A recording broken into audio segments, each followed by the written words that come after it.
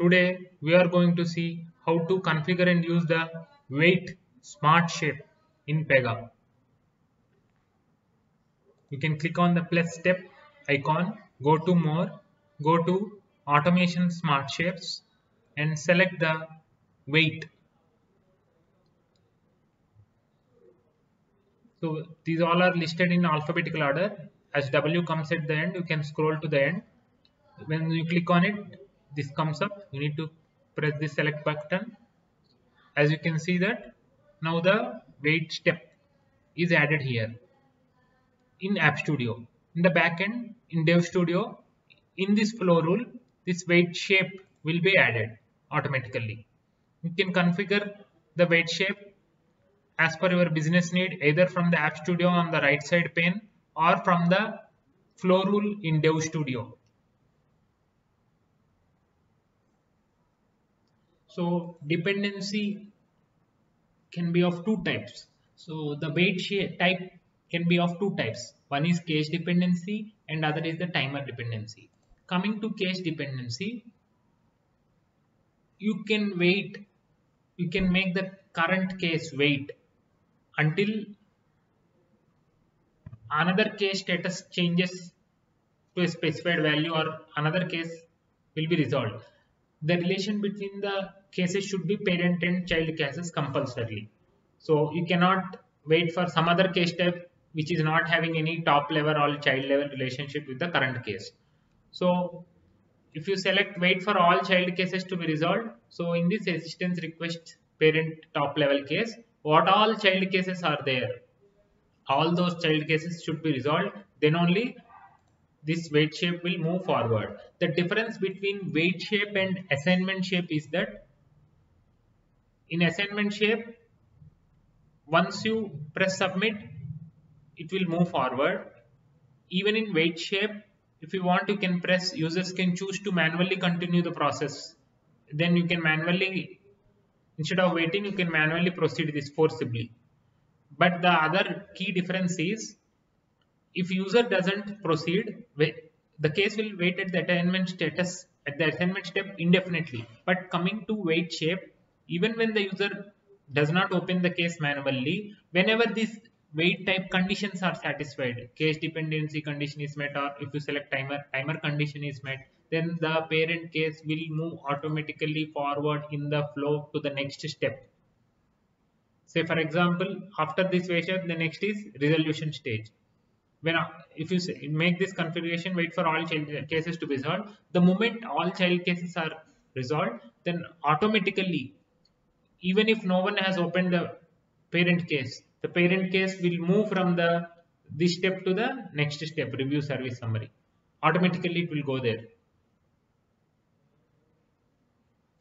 So if you unselect this, then you can select, say if your parent case is having many child cases, so in that case, all the child cases, you want all the child case types to be resolved or to reach a specific status. So you can select any specific status. Say I want pending investigation status. Or if you any means at least one, any one child case also. Also, instead of the child case, you can keep the current case also. So you want current case status to reach this stage, then only you want to proceed forward. Maybe by using some activity or queue processor or job scheduler or from external API, the case status changes. We don't know who is changing the case status, but the moment case status changes, then only it will proceed forward. Current case. If you want the child dependency based on child case, you need to select the child. In this example, child service is the child case of assistance request. So assistance request is the parent case, service is the child case. So if you unselect this, users can continue to choose to continue process. Then manually user cannot override this behavior. If you select this, yes, manually user can forcibly forward this, even though the conditions are not met. So consider the status after wait begins. This is like whatever status you are checking, you want the status to be checked after this wait step comes into the effect.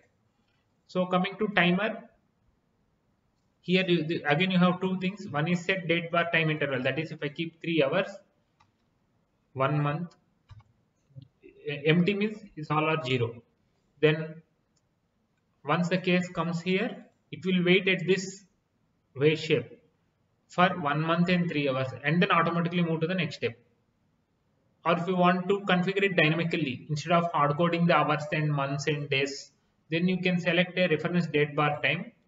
You can select some date time property, maybe in some save date time or some date time. So when the current date time reaches this date time in this property or passes this date time property, then only it moves forward. So you can create one property, maybe called as SLA deadline or some these are OLTP properties. You can create your own properties in Dev Studio. Then that properties start appearing under this drop down. You select that date time property. So once system date time matches this date time property or system date time is in the future of this date time property, then automatically it will move forward. As you can see here, we have a wait shape with case dependency type and wait for is only one child case as service to be resolved. To be resolved means this service case type status should be started with resolved. It can be resolved, rejected, resolved, completed, resolved hyphen anything. It should start with resolved. Then it is considered as resolved. Now we came to the select services and this is the child case that got created. When you open this child case, you can click here to know what is its parent case. So when you click on this down arrow, it is showing assistance request A-18. So this current service case is nothing but a child case of assistance request case type whose PYID is A-18. You can click here to open the parent case. So this is the parent case. Here, as you can see, it is waiting. When you click on the go button of parent case, it will show that your case is currently waiting. If you have selected the checkbox, users can manually force the waiting, manually force the advancing the case without waiting, overriding the default wait shape behavior. Even though these conditions are not met, then you will be presented with a section. In this case, if you press go of the child case, you can complete that case. So now I have opened the parent case and this is the child case attached to that parent case. This is the parent case. Now if I select go button, as you can see here, the review service summary step in the assistant request case type does not have a view defined it because we did not view a section. If you want, you can create your own section for this. So basically the system waits here.